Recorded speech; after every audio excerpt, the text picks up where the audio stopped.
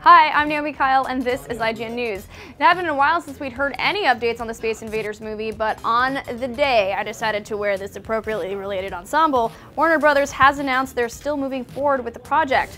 Deadline reports that the studio has hired Blacklist writer Dan Kunka to pen the script for the movie adaptation based on the classic 1980s arcade game.